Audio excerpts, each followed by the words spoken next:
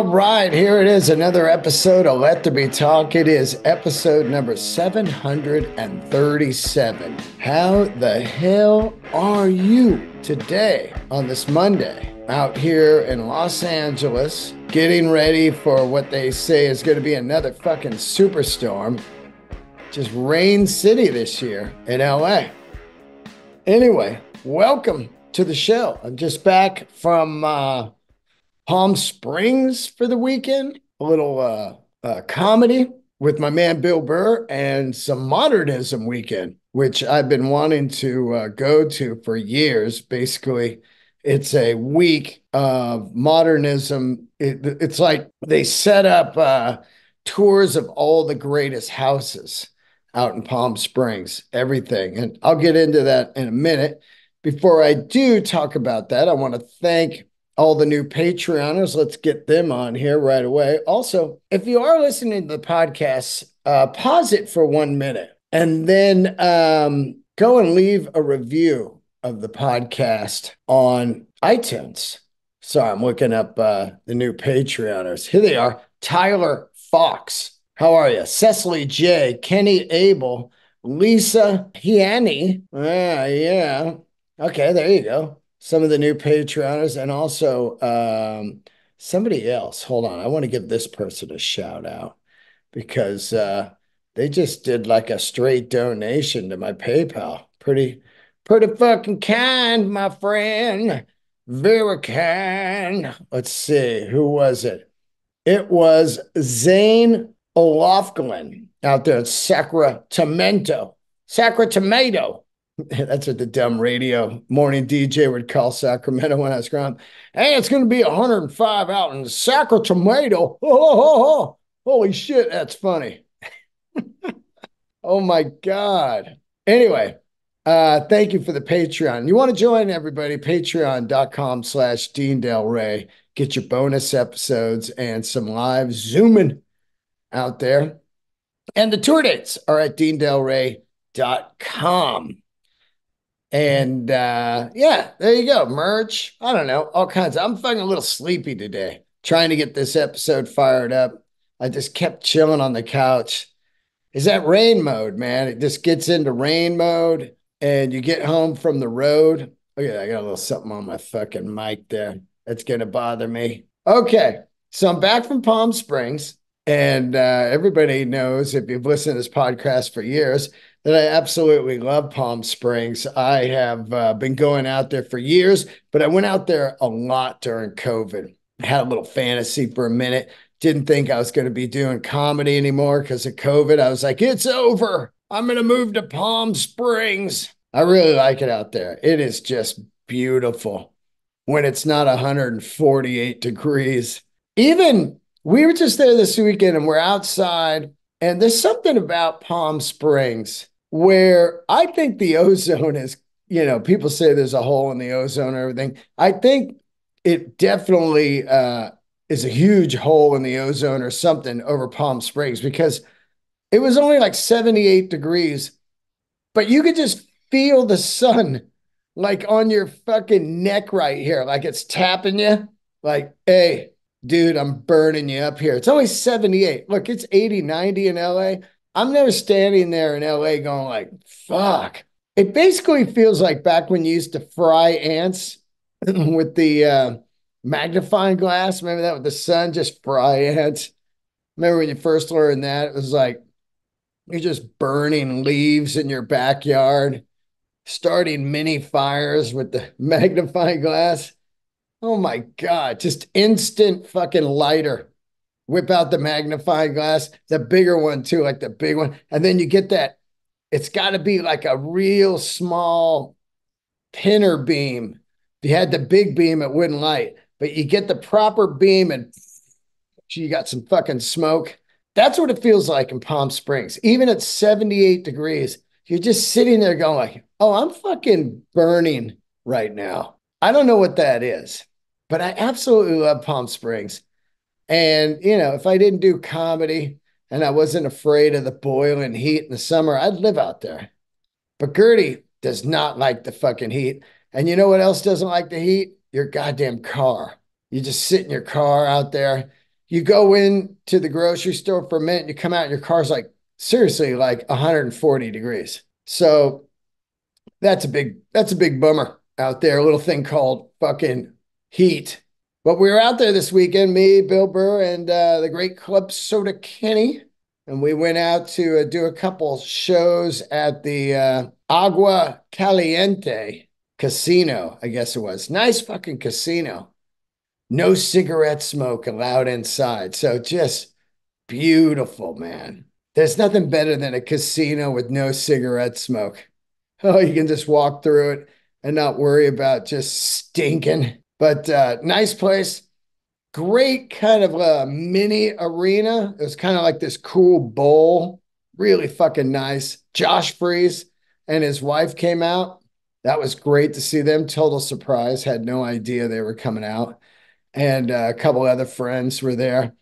Two sold out shows, great audiences. And, we did one show Friday night. Then we woke up Saturday and we got to go to the Elvis Presley honeymoon house. I had set it up about a month before because Bill said, hey, here's a couple dates in Palm Springs. You want to do them? And I go, oh, shit, that's during Modernism Week. So, like I said, you can sign up for these tours of some of the most famous houses. One of the greatest houses, I think, of all time is the Kaufman House. Let me look that up real quick. The Kaufman House it's just a fucking piece of, it's a masterpiece of architecture. Let me see here, Kaufman. Let me see when it was built. And now look it up if you want. Kaufman House, and Kaufman is spelled Kauf Mann. Kaufman Desert Home. Architect, the superstar Richard Neutra, and it was built in let's see when this was 1946. Unbelievable. So right there, you got the Kaufman House. And then in this neighborhood, it's just loaded with some of the greatest architecture in the United States, probably in the world, as far as mid-century modern. And one of the guys that was really heavy involved in it was a guy named William Kreisel, or Kreisel, depending on who's fucking saying his name. And I was always a fan of his because I fell in love with his work out in Palm Desert called The Sandpiper. He was a guy that did kind of the first mid-century condominiums, which was unheard of back then. Condominiums, people would come out from LA, like Marilyn Monroe and fucking people like that, and stay in these condos and just chill outside of the LA business, man. So we went to the Elvis Honeymoon Hideaway. It's the famous one that looks like a stealth bomber, and William Kreisel did it. It's right next to the Kaufman House. There's like a cool fucking A-frame house there. There's a bunch of great shit right around it. And when we walked up, it was really wild to notice there was like steel construction to the right and steel to the left. And right away, my insanity was like, nope, couldn't live here. That's going to be 2 years of fucking just noise, just fucking trucks, beep, beep, beep, beep, and bad music in the morning. And people talking, hey, fucking Frank. And what was there was tennis courts for the Elvis Presley honeymoon house. And to the left was just a nice open property that was kind of like an orchard, they said, and everything. And this guy bought the Elvis Presley hideaway. Elvis didn't own this. He didn't live there. He was only there like 3 nights for a honeymoon. But this guy bought it from the original Alexandra family. And then he sold off 2 plots of land in front of it and then flipped the house. Total dick move, because now the next people that bought it for 5.5 million are living there in between these 2 fucking full construction sites. So that was a real bummer, man. I'm sure once the homes are done, it'll probably look amazing because they're doing mid-century style houses, but I'd much rather see a tennis court there and just an open property, but the property there is worth a fortune. So me, Bill, and Kenny went inside. to the Elvis Presley honeymoon hideout. Apparently, he wanted to get married to Priscilla Presley in this house, but the old school Rhoda Barrett, remember her? She was a gossip columnist.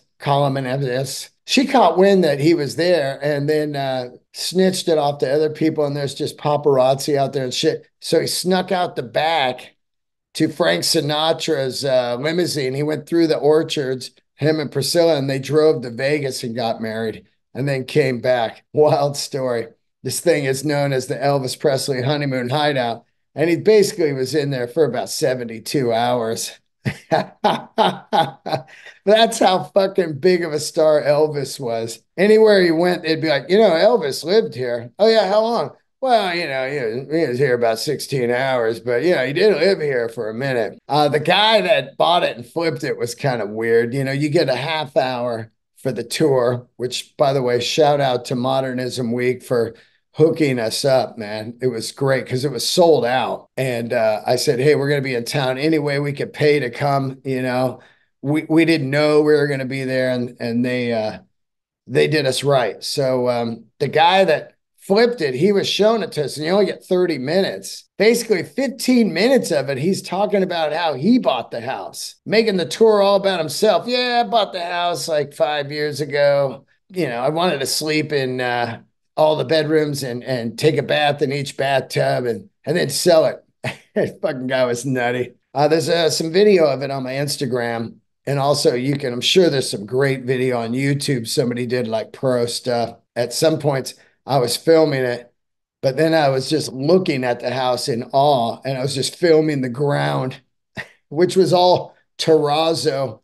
The floors were terrazzo, which I fucking love. This is all architecture, mid-century, design, nerdy shit. But I can't recommend enough a trip to Palm Springs and just see what it would be like to live when it wasn't all about just track homes or boxed apartments. It's funny, we were driving out there and there was a newer neighborhood built on the side of this hill before Palm Springs.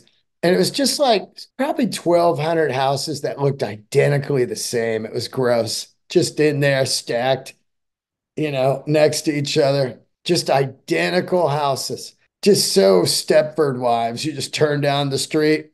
Yep, here's my house. Oh shit, that's not mine. That's Teddy's house. Here's my house. Oh no, that's Suzanne and Frank's house. Yeah. I mean, it's just fucking the samey same. So to see this beautiful stuff in Palm Springs is always just inspiring. And every time I go out there, it makes me want to just live there. I keep playing the goddamn lottery. It could happen. It's funny because they were talking about how the houses cost around 12 grand and every one of them was the same in this neighborhood in Palm Springs, but not the same like the bullshit I'm talking about.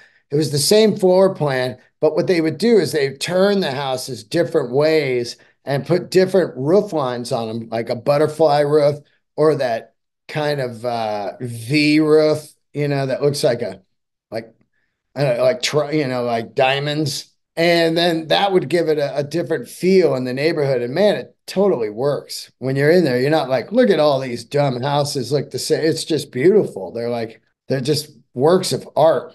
So we didn't get to go to the Frank Sinatra house because the show was 8 o'clock and we were supposed to go to the Frank Sinatra house and the party was going to start at like 5:30 or 6 and we're 20 minutes away. So it was like, yeah, I better not do that. But I will be back out there soon and take rent a bicycle and just ride through that neighborhood.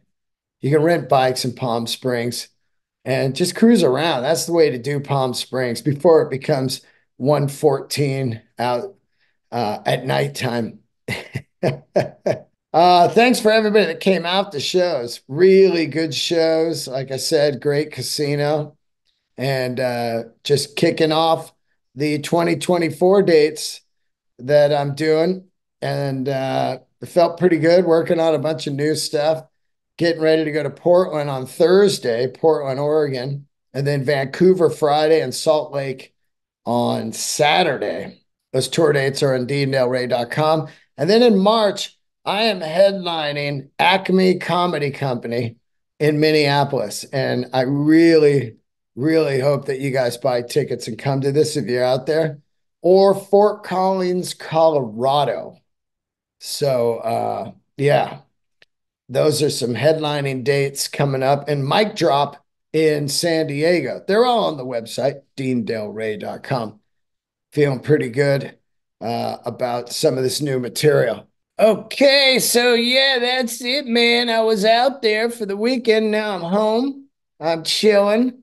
Looking up. Oh, by the way, I talked about the sphere a couple weeks ago and seeing you too. And I am still in this full-blown awe, Mach 2 of Octung Baby.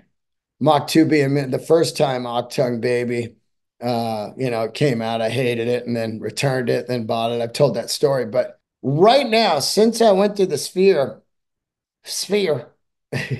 I have been just obsessed with Octung Baby again. Just can't stop listening to it enough. I was rocking it yesterday, all day Sunday. Just getting into that back half of that record. Love is Blindness, Acrobat, Wild Horses, all of that shit. Just a fucking great record. Can't stop listening to it. I just want to throw that out. I do have a new band recommendation for you. Let me get this fired up for you people right here. And I really like this fucking band. Somebody sent it over to me. It's called Ghostwoman. And let me see if I can find out anything about them. I haven't really dug deep because I've just been so into the music. Ghostwoman. Let's see where they're from. Ghostwoman. Here they are. Ghostwoman musical band. The record is called Hindsight is 50/50, and it's out right now. And if you are into some fucking desert rock, oh, they're out on tour too. You're gonna want to fucking dig into this band. There's not much on their website about them. It's just tour dates. That's kind of fucking weird. Let me see if that's, yeah, just tour dates. They're doing Boise, Idaho, March 20th through the 24th, Treefort Festival. April 27th, Austin at the Sight Festival. These guys are great. Let me see if I can find anything on them, which is kind of a bummer that there's nothing on their website. Ghostwoman. Not sure where they're from. Let me see if I can find out where they're from here. This band is really fucking good, man. Ghostwoman, and it's Woman, not women. Here we go. They got an Instagram. Let's see what we got here. Isle plus Ivan. Europe and UK bookings. North America bookings. Yeah, nothing fucking on these guys. Really weird. Like, no, where are they from? Somebody's going to tell me. I know it. I think they might be Europe. Anyway, record Hindsight is 50/50. I cannot recommend this enough. It is a fucking great, great record. So I wanted to give them a little shout out there. It's been about a month or so since I've shouted out some new music, and Ghostwoman is definitely in there. Okay, something over the last week, somebody sent me over a photo of the very first foster freeze that I worked at. I worked at a foster freeze when I guess I was 13. I don't think you could work in California until you were 13. You had to get a work permit. Weird. You couldn't work too many hours because of school. But my buddy Mark Gardeman, his mom owned a foster freeze. And I remember exactly what happened. I wasn't really looking for a job at 13, but we grew up pretty broke, my mom and I.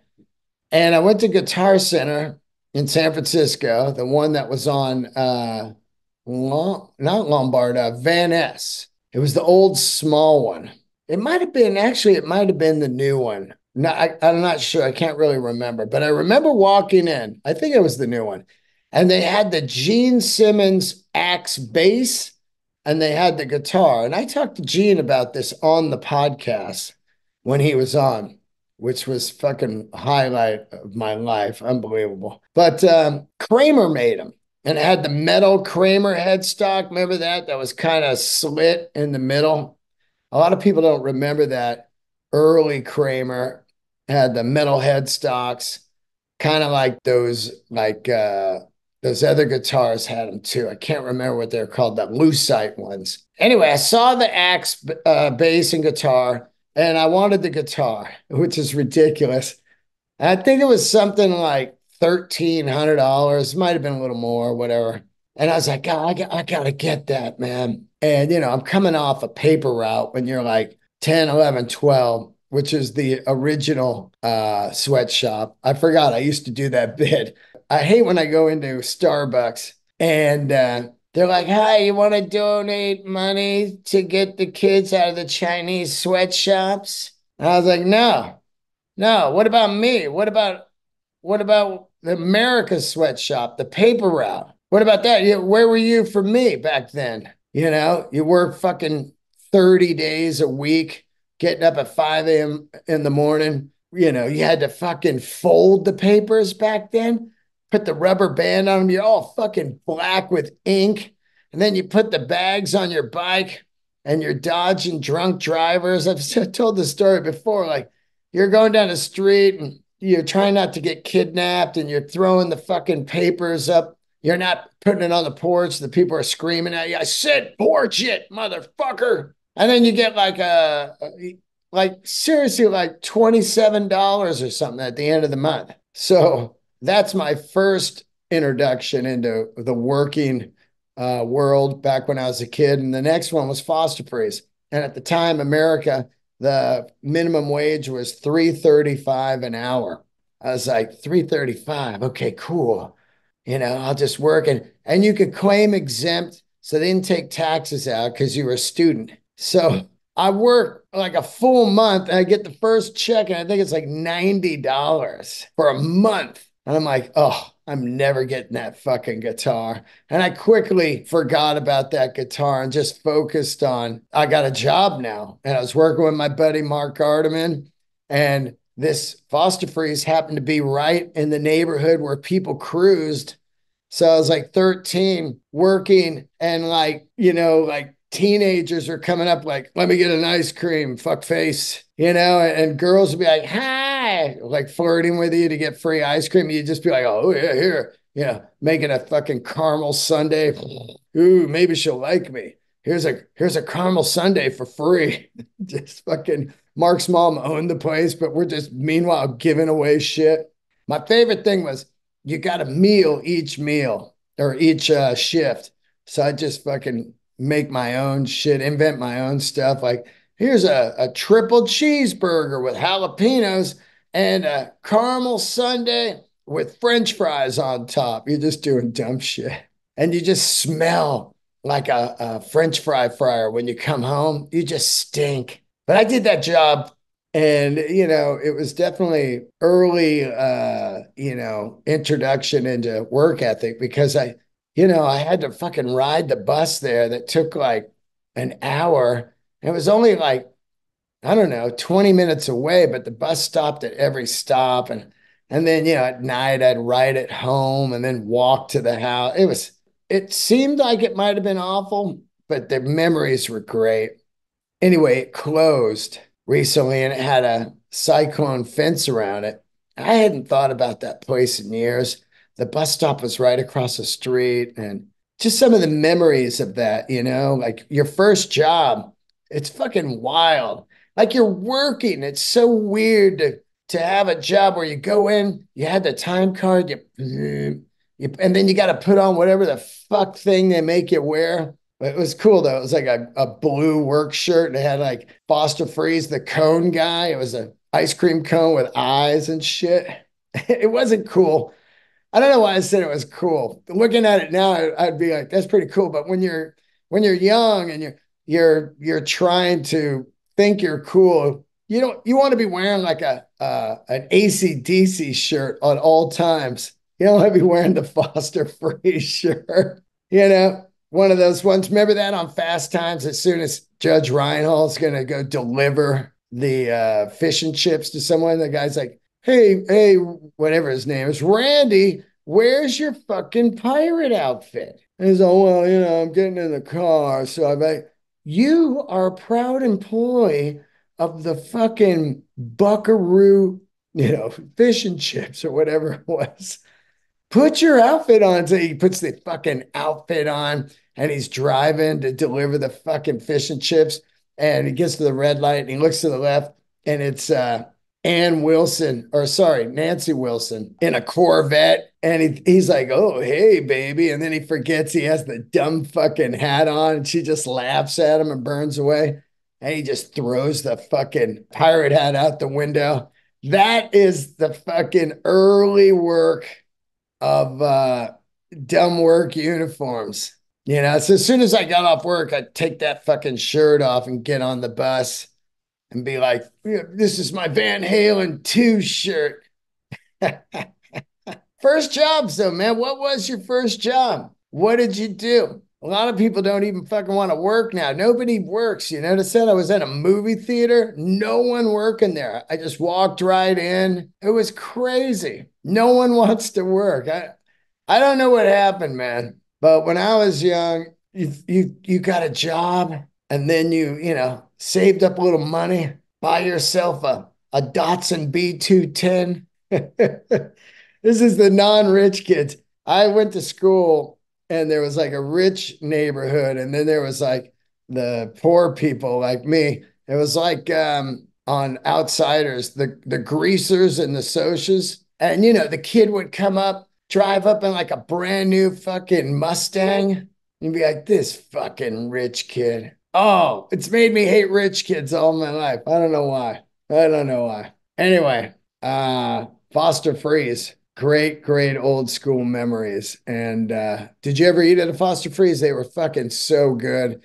It smoked McDonald's and Jack in the Box and Wendy's and Burger King. They were like franchised out and they were all over California. I don't know how many are left. Let's see if they have that here. But and also I don't know if it was just a California thing. Foster Freeze. It's weird.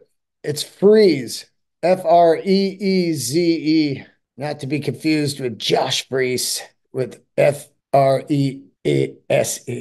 Okay, there's some open right now still. Whittier Boulevard. There's some in LA. Eagle Rock Boulevard has one right now. That's not too far away. I might have to fucking try it out. Here's the Wikipedia on it. Their new logo is not as cool, but it still has the ice cream cone guy. Foster Freeze is a chain of fast food restaurants in California. First location was on La Brea Avenue in Inglewood. Wow. Opened by George Foster in 1946. Still operating. That's fucking amazing.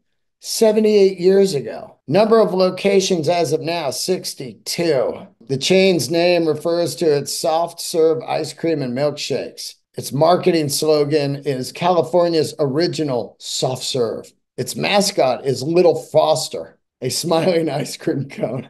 Little Foster got the OG logo. I'm looking at one from Cloverdale, California. Now, I'd go on these long motorcycle rides up to the Redwoods, and there'd be like 4 or 5 Foster's Freeze on the way. And I would hit them all the time. Just bikers out there in front of a Foster Freeze in their leathers, eating an ice cream sundae. Oh, and they had the fucking chocolate-covered bananas, frozen bananas. Remember those?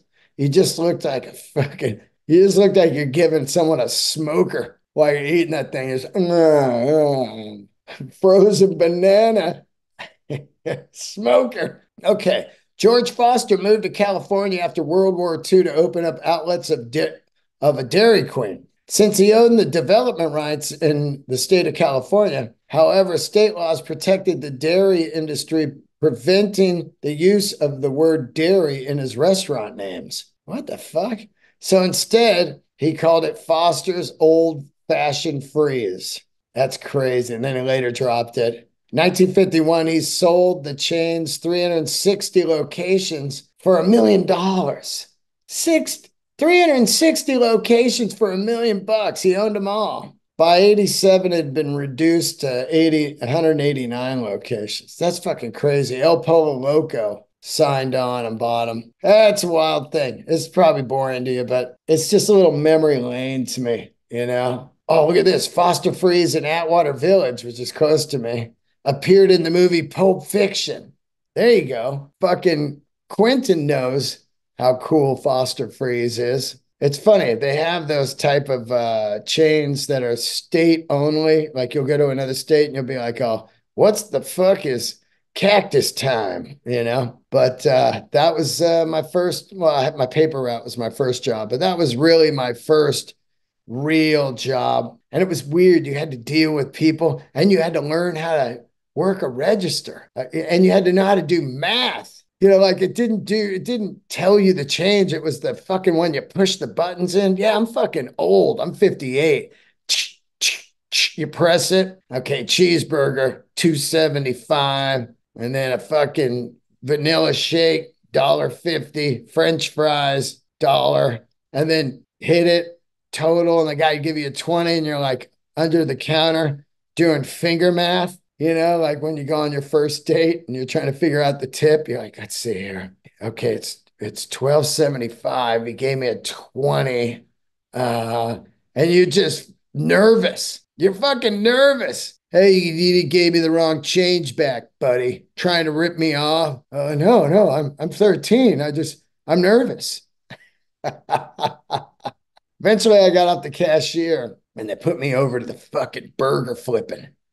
Just fucking flipping some burgers, cheeseburgers, dropping some fucking chicken into the fryers. Yeah, man, old days. Old days. I wonder if I got any Social Security coming to me from the Foster Freeze days. Anyway, yeah, rest in peace, Foster Freeze, the one I worked at. Awesome. Neil Young and Crazy Horse have announced a tour. Now, if you guys remember, I saw Neil Young a couple months ago at the Roxy for the 50-year anniversary of the Roxy. Neil Young had played the Roxy the opening night. He played it a few nights in a row. And for the 50-year anniversary, he went back and played it with Crazy Horse. He had not played with Crazy Horse in years, and it was wild to see. And I thought for sure, no way are they going back out because, you know, they're up there, man. They're up there in age. So the tour is called Love Earth Tour. And it starts April 24th in San Diego, 2 nights. And it seems to be like it's going to be outdoor amphitheater type of sheds, like the Shoreline type of places, if you know the Shoreline in the Bay Area or the Greek here in LA. But they're not playing LA, which leads me to believe that maybe they're going to be announced at, what is that, Stagecoach, because there's no way he wouldn't play LA like the Greek or the Hollywood Bowl. There's just no fucking way. But he's doing some cool shit, like he's doing Forest Hill Stadium out in Queens. That's a cool venue. So I got to tell you, man, if you have not seen Crazy Horse, do yourself a favor and get out there and see Neil Young on this tour, because you definitely do not know if you're ever going to see Neil Young again. He has not been very active in the tour world after COVID, and he has definitely not played with Crazy Horse in a long time, other than the the Roxy shows. So I can't tell you enough how much I love Neil Young, and you have to go see this just to hear like a Cowgirls in the Sand or any of the classic long jam, Cinnamon Girl, that stuff where they just open it up and play like 15 minutes. Unbelievable. And that set list that I saw was, you know, they played the first 2 Crazy Horse records. Everybody knows This Is Nowhere. Hold on, let me see that real quick because it was fantastic, man. Neil Young, Crazy Horse. You got to go see this. Out of anybody, people go, you think I should go see such and such or such and such? I would say see this Neil Young because How old is Neil Young? Let's see. Crazy Horse set list. Crazy Horse set list. God, you gotta love the internet. Here it is, right here. Roxy. What a fucking set list. Tonight's the Night. Unreal song. And then they're playing Come On Baby, Let's Go Downtown. Great one. Albuquerque. Unreal song. Tonight's the Night. Like I said, just fire. Cinnamon Girl. Everybody knows this is Nowhere. And then you get classics like Down by the River, Cowgirls in the Sand. What else did I love? Oh, fucking Albuquerque is just, that's just fucking, that's just a beautiful song. So yeah, that tour is coming up too. Let's see. It starts in April, which is weird. It just fucking dropped out of nowhere. These people seem to, I mean, Neil Young or AC/DC and stuff, they can drop tours like that because the tickets will just be gone instantly. And which, by the way, I wonder how the Dead and Co tickets are selling. I'm sure they're fucking gone. I heard the AC/DC tickets are already gone in Europe, and they're adding like second dates and stuff, which is wild. People are asking if I'm going to have Chris Chaney on the podcast. I hope so. I hope to have him on. I'm sure he had to sign an NDA, so he doesn't really want to say much. And he might not even be allowed to do interviews, actually. They could have the clamp down on him. Angus and Brian do the talking mostly. So I'd love to have Chaney on, talk about his audition, how it came about, stuff like that. Mom. Okay, let's see. A couple more things. Thanks for tuning in today. Obviously, it's a solo episode, or it would be the longest intro ever. Like, oh, okay. My guest today is Gertie. Gertie's over there on the couch, waiting, snoring, and she wants to talk about her new food. She's pissed off that her old food company went out of business, and the Gertie interview is right around the corner. Let's see. Okay, I guess that's about it, other than the tour dates. One more time, give you a little rundown. Podcast is brought to you by, actually, Standard and Strange, my one-stop shop. And they are the best for denim and boots and leather jackets, all of that. Standardandstrange.com and Banker Guitars. Get yourself a boutique guitar, Banker Guitars. Both are on Instagram. Both are incredible companies, and I love them. I love them both. Banker Guitars, get yourself a Carina V or an Explorer, or get a Junior, the old double cutaway TV Junior. Oh my God, I just saw that Brent Hines from Mastodon. He got another guitar from the great Matt Banker. Oh, speaking of that too, this Marcus King has been dropping a bunch of new songs from that Rick Rubin record, and each one is absolutely fantastic. So dig into the tracks he's been dropping. Mood Swings. It's just fire, this song, Mood Swings. This guy's got a classic record on his hands again. Another great fucking record. I've heard the whole thing, and I can't wait for you guys to hear it also. And he dropped some tour dates. He's going to be up in Portland. I saw the old Crystal Ballroom. I did that place with Marcus. That's where the woman did the green out, just passed out face down. I'm looking forward to going to Portland this weekend. I absolutely love it. Great food, and who knows what the weather will be like. But Portland, Vancouver, I'm looking forward to Vancouver again. And then Salt Lake's always fun. So those are the dates, DeanDelray.com. Don't forget to subscribe to the YouTube channel too. I love you guys. Have a great week. Stay safe out there. And if you are coming to the shows, let me know. Hit me up on the Instagram. Don't forget, one more time, leave a review on iTunes. See you later.